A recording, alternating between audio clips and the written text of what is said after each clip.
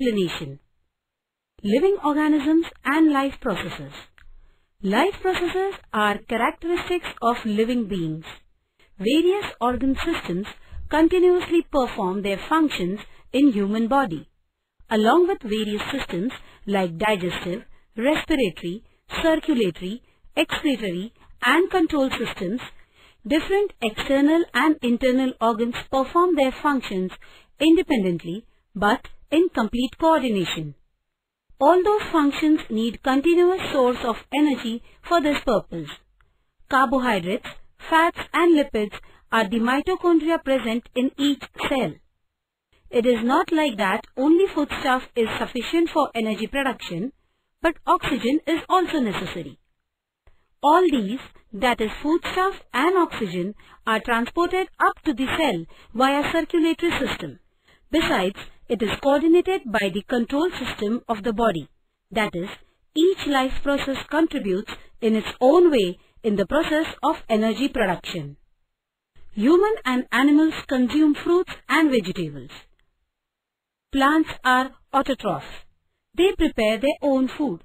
They utilize some of the food for themselves, whereas remaining is stored in various parts like fruits, leaves, stem, roots, etc.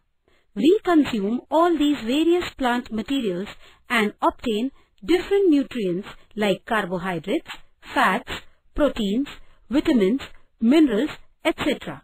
and obtain energy. Living organisms and energy production. In living organism, respiration occurs at two levels, as body and cellular level.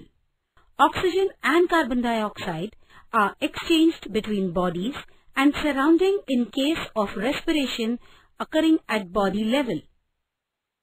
In case of respiration at cellular level, foodstuffs are oxidized either with or without help of oxygen. Carbohydrates of the food that we consume every day are mainly utilized for production of energy required for daily need.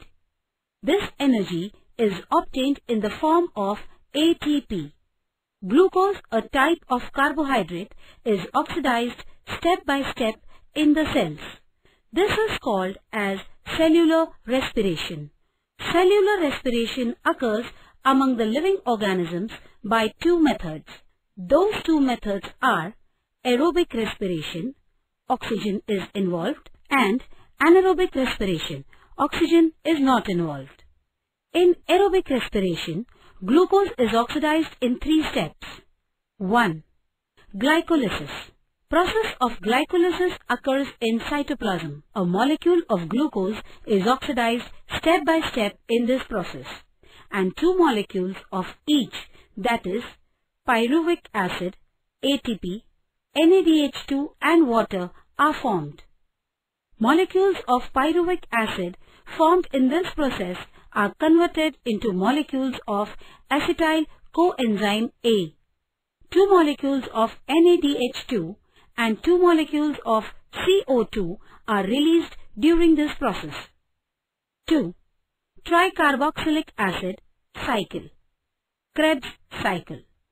Both molecules of acetyl CoA enter the mitochondria. Cyclic chain of reactions called as tricarboxylic acid cycle is operated on it in the mitochondria.